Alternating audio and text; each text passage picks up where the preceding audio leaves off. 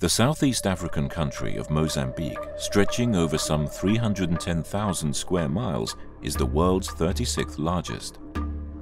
A former Portuguese colony, the country experienced a violent and turbulent past. The Independence War, 1964 to 1974, was followed by a 15-year civil war in 1977. During this time, the economy and infrastructure of the country was ravaged, and by the time the conflict was over, it was one of the world's poorest. Since 1993, the country has followed a multi-party political system with a market-based economy. Economic recovery has been slow, but the country has huge potential for growth in the agricultural, mining, and tourism sectors. Protected wilderness areas in Mozambique are known as conservation areas and are categorized according to their land use. Within national parks, national reserves, and forest reserves, no consumptive utilization of natural resources is allowed. Sustainable consumptive utilization is permitted in community wildlife utilization areas, private game farms, and state hunting areas, which are known as Coutadas. Coutada 11 is situated in central Mozambique, approximately 30 miles inland from the coast. Sections of the area lie within the Zambezi River Delta. Prior to 1974, this 500,000-acre hunting block was one of Africa's finest. Mark Haldane of Zambezi Delta Safaris is the current lessee of Coutada 11. What is so unique about Coutada 11 is it has a very varied habitat. We have the dense sand forest, miombo woodland, tropical savanna, floodplains right into swamps. So it's given us an extremely varied wildlife population, from the little Livingston Sunni all the way through to buffalo and elephant and everything in between. During Mozambique's protracted war, the security situation made safari hunting impossible. Anarchy reigned as wildlife across the country was decimated. The region became a butchery to feed the troops on both sides of the war. The local bushmeat trade also thrived. Buffalo populations that were estimated to be in the region of 45,000 fell to around 1,200. Waterbuck numbers shrank from 100,000 to 2,500. Species such as sable, hartebeest, eland, nyala, and zebra were just about wiped out. When Zambezi Delta Safaris took over Coutada 11's hunting lease in 1992, the area was almost devoid of life, both human and animal. All the villagers moved out of the area and moved into the bigger towns around for protection. So the small animals like Sunni, blue duiker, red duiker that weren't worth a bullet thrived even throughout the Civil War.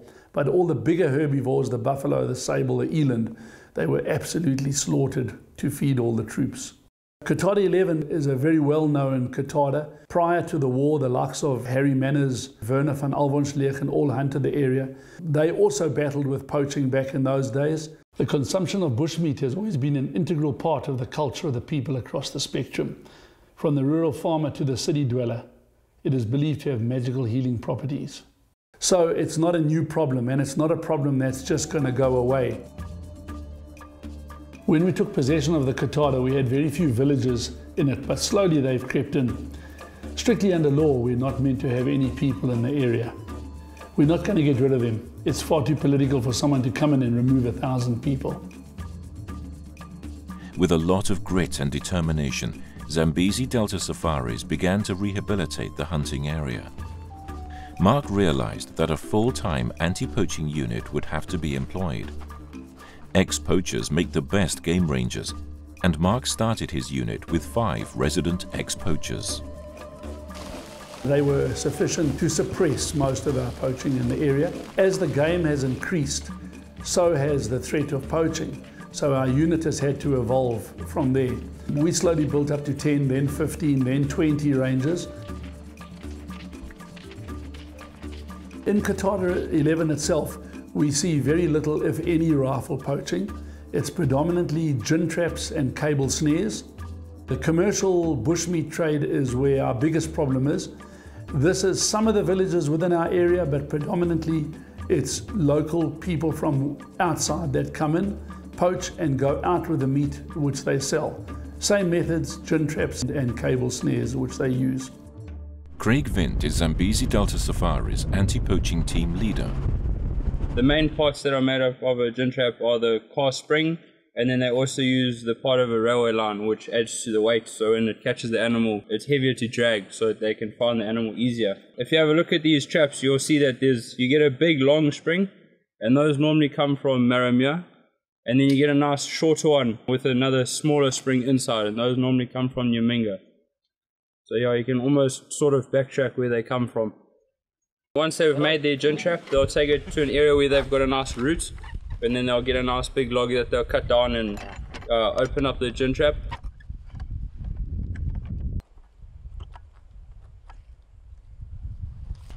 They'll find a game trail. They'll dig a nice hole. They'll bury the gin trap set inside there.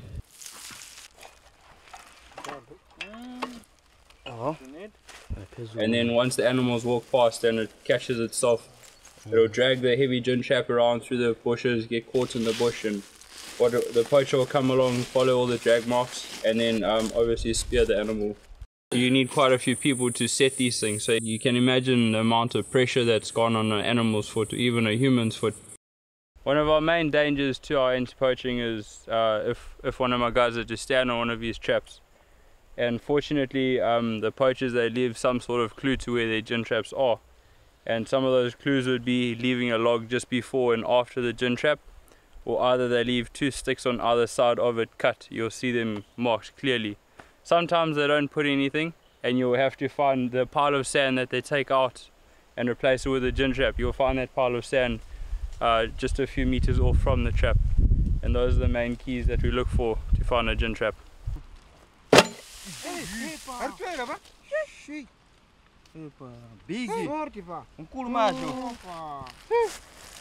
Probably the main reason why they use these gin traps is to preserve the animals so that the meat doesn't rot when they've gone home and their traps are still in the bush. So when they get there, the animal is still alive so that they can go and kill it and they've got fresh meat still. Another form of them catching animals is by using a whip snare, which also catches the animal by its legs, so that also sort of preserves the animal so that it doesn't die straight away or get strangled to death. And we're just going to set one here and show you how it's all done.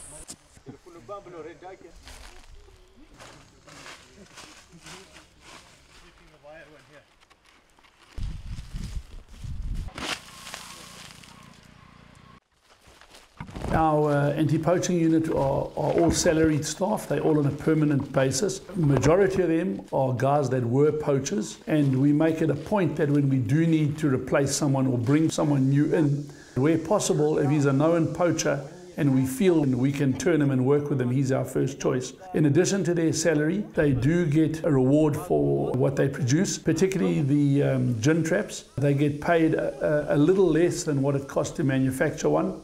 And we in turn sell these gin traps to our clients who want to put them in their trophy rooms and help fund some of the operation. Humanitarian operations for the protection of elephants have facilitated some fantastic training. They have brought in an American anti-poaching expert. He's come out 3 times and trained our unit, been of a great help. Who is going to do what? Mark's team is, quite frankly, is the model for the way ahead in the various areas. And the investments he's made of his own money, his own time, they do a very good job of what they're doing. Actually, an excellent job. All I'm here to do is to kind of polish them a little bit, because in every operating cycle, there's a continuing evolution. Find, fix, and finish, you know? And so the faster you get around that loop, the more successful you are and the more efficient you are with the limited resources that you have. And that's what I'm here to do. I'm bringing some lessons learned, bringing a little bit of off-the-shelf technology, very basic but robust, and then applying that at the certain points of friction so we can kind of get them more efficient, a little more polished. You're controlling this space, you're controlling that space. We have a natural terrain barrier here, and not only that, Mark will be in an orbit, in about a 500-meter orbit around the area. 2.5 years ago, we started using a helicopter. It's a light two-seater Robinson helicopter, very cost-effective, and we patrol with it. We normally have a patrol in the air with the motorcycle unit on the ground and the foot patrol. And working together, it's been absolutely revolutionary.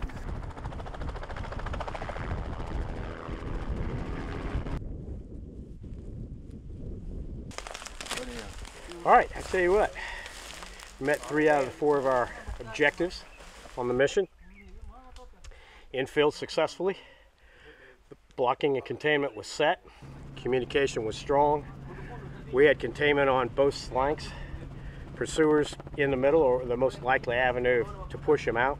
Egress, ingress out of the helicopter with weapons. Actually, I'd give it 95% mission success using this template. Found the target exactly where we were looking for. Yeah. It looked exactly like what I thought it was going to look like. And it looks like they were in prep. Had 2 cut poles, and then I was it. Yeah. Okay. You guys got some wire snares. These fellows got some wire snares. So I think, you know, bravo, well done. Just use the same template, just modify it. Yep. But it's absolutely critical everybody be able to talk to each other. Yeah. And 100%. having Mark as a relay was money. Yeah. And Mark actually, if there had been poachers, he would have held them in place till we got in position. He didn't pull off until we literally were at the target. Yeah. So it's all good. As we've evolved to try and keep ahead of the poachers too have evolved as well.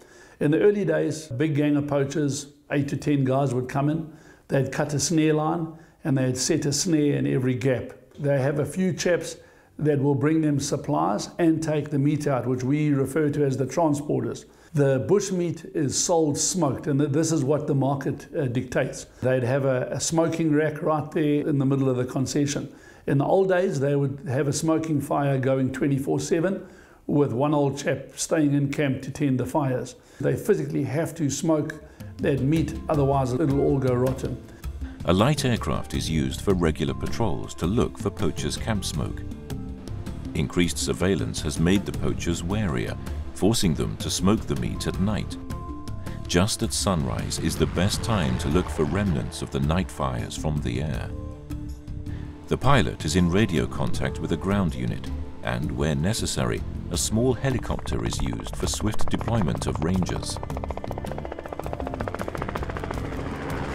Foot patrols are sent out every week to different parts of the Coutada to gather information and track down poachers. One of the most important things that they do is they lay ambush on the footpaths. This is normally over the full moon phase of about a week. During that time we find the transporters are a lot more active, and they normally transport the meat anything from 10 at night until 3 or 4 in the morning.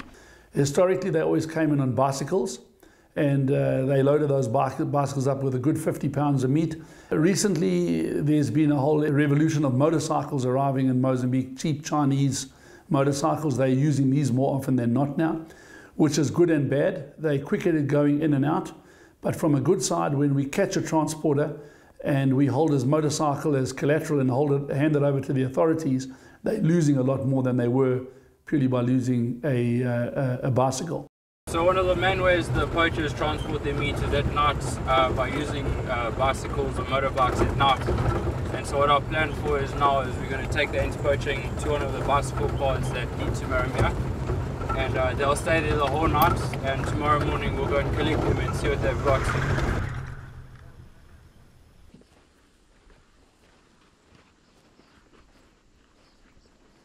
So we've come to pick up my anti-poaching here in the morning. Well, we've got one poacher, he had his nice motorbike, and unfortunately another 2 poachers are on foot coming along this path, and they spotted the anti-poaching and they dropped all their meat and ran away. That's pretty unfortunate. I don't think there's any step to take forward of getting those poachers, but we'll definitely go and see where he's bought his meat or if he was the actual poacher. This is how you tell it's been caught by a gin trap. See how it's broken its leg here and all these pieces of skin. We've got this guy that's bought meat from this village here, and so he's going to show us where he's bought all of his meat. So what we're going to do now is we're going to walk on the edge of the forest, because it's quite open there, so they might see us. We'll walk on the edge of the forest, and when we get close to his house, then we'll obviously see if he's there or not and make a move from there. Go on away. way to this village now. We found a few snares, so we went and took them out. Now we're on our way back to the village where this guy's bought this meat from. You see, obviously got the message that we had caught this guy, and he's hiding out here. He doesn't want to go to his house. And so if we had gone straight to his house, we wouldn't have caught him, because we wouldn't have known he was here. But by coming around this way, we would have caught him. Okay, so what's happening here now is we've caught this guy that we're after, and he's agreed. He said yes, he did buy meat from me, but when he got here, he had meat on the back as well, so he didn't only buy from this poacher. So now we want to know where else he bought meat from.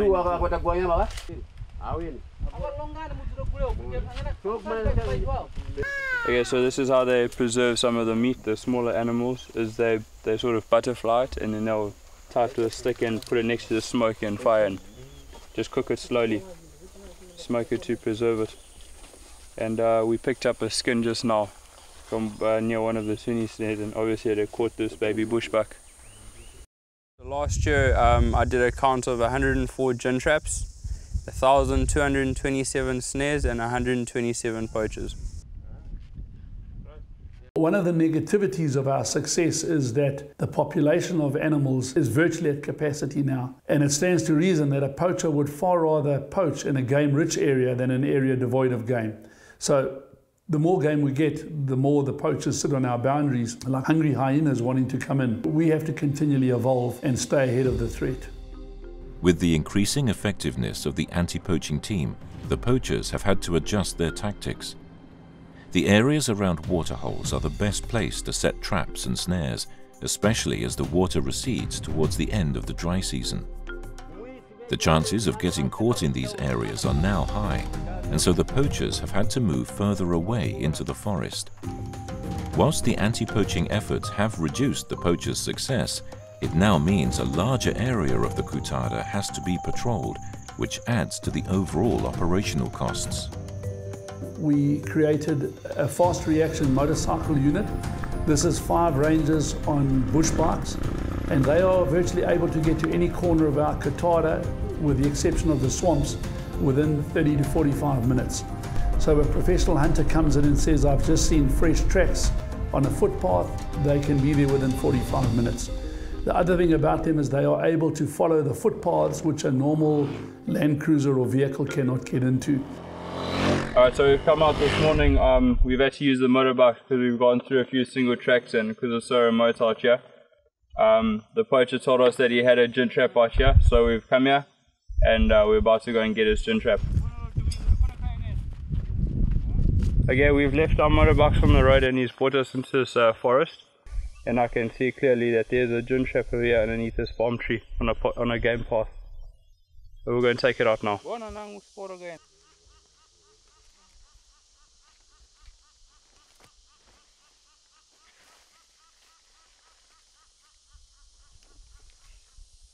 You see this here?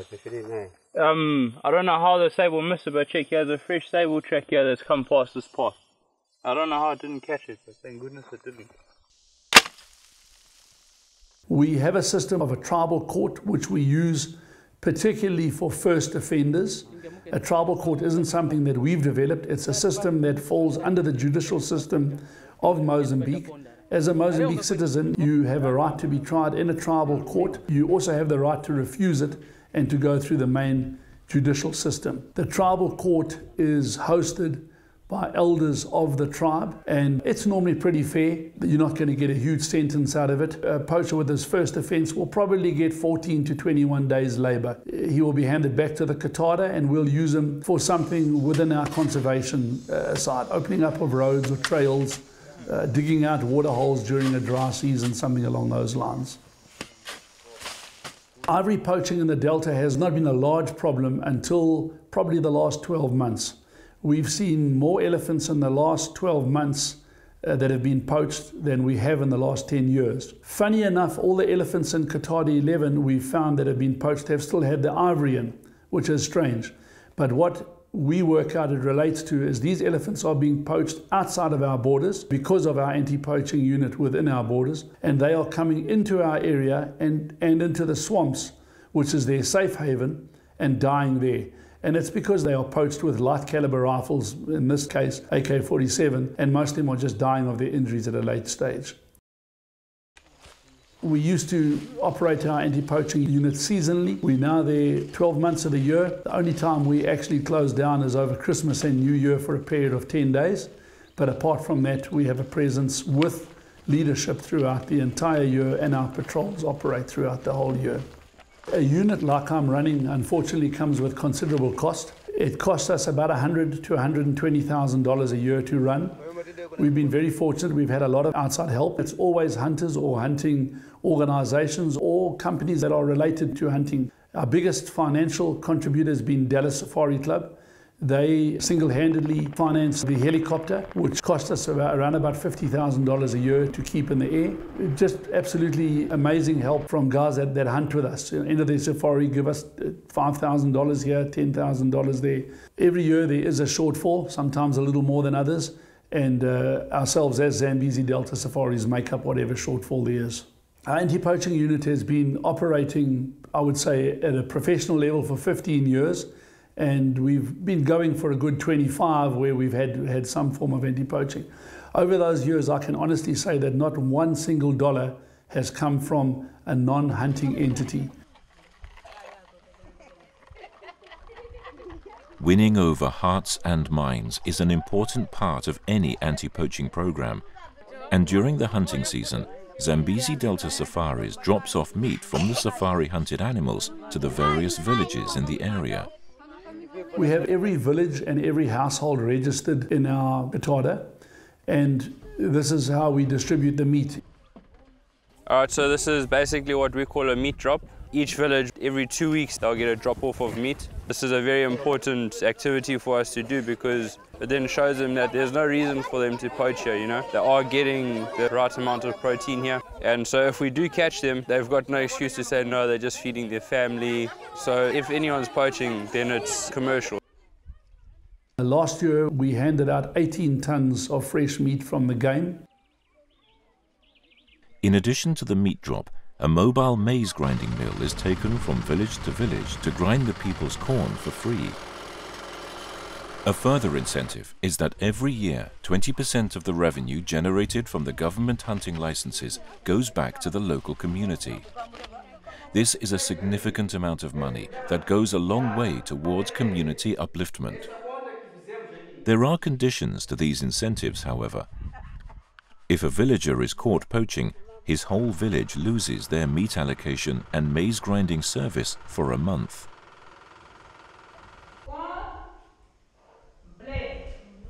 Probably one of the most important things we do, we've built a school on the fringe of our area. We're trying to naturally attract the villagers to the fringe rather than to the center of our Coutada. We're in the process of building a clinic at the moment, so we have pretty good relationships with the local community. The recovery of wildlife in Coutada 11 has been spectacular. Since Zambezi Delta Safaris started operating in 1992, the buffalo population in the whole of the Zambezi Delta region has increased from about 2,300 to around 20,000. Sable numbers are now up to 6,000 from a low of 44. It is now one of the greatest concentrations of the species in Africa today. Waterbuck, zebra, hartebeest and other smaller game species have also dramatically increased in numbers. The capacity to generate money through safari hunting enables Zambezi Delta Safaris to invest in the area. If the company is not able to turn a profit, there is no incentive to be there at all.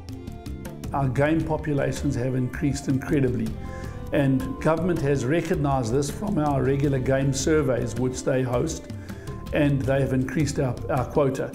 Buffalo being probably one of the most obvious. We started off with a quota of 5 buffalo a year, and we're now on 65 buffalo a year. One of the really good things about having a Coutada in Mozambique is once you've proved yourself, they'll give you a long lease. When we started off, it was basically a year to year. Then they increased it to a 3-year lease, then a 5-year lease. And I'm now on a 10-year lease with a guaranteed rollover of 5 years. So in effect, it's a 15-year lease. which enables you to really put some decent conservation principles into place and get the whole area turned around. An often posed question is, could photographics replace hunting? I don't believe it would be a viable option here. First of all, we are so remote, the cost of getting here would kill your average photographic safari.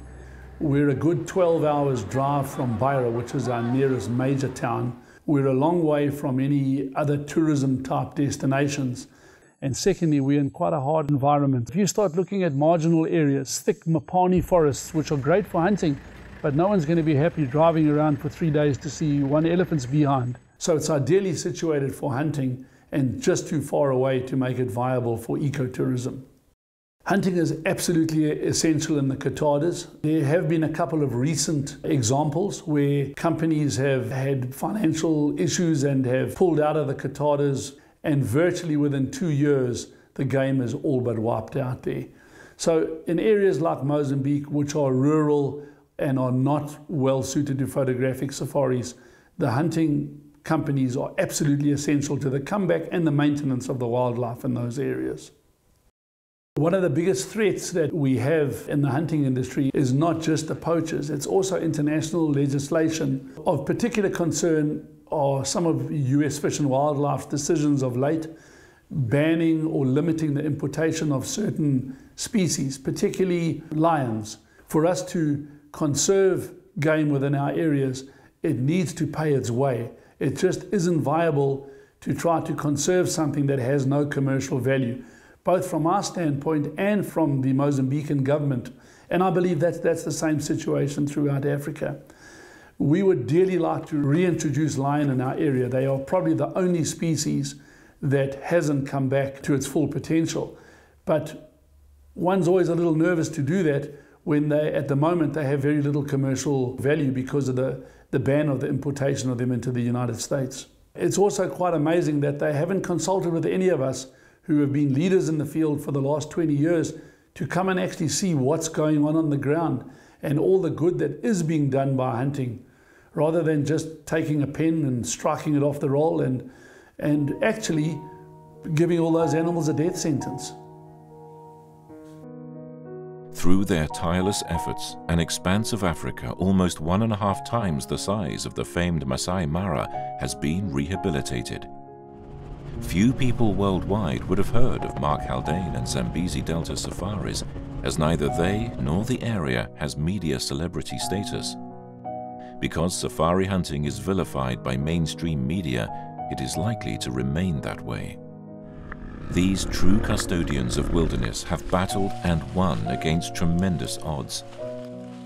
But there is a real and present danger that foreign laws, such as those enforced by the US Fish and Wildlife Service, will be the single factor that eventually defeats them, turning the area back into a desolate wasteland.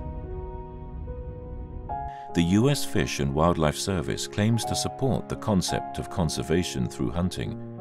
It has no qualms about using money raised through hunting in the USA for its own conservation projects. But it seems that the service believes that Africans can't be trusted with their own wildlife and don't deserve to profit from it as they do from theirs. This eco-imperialistic hypocrisy is simply astonishing.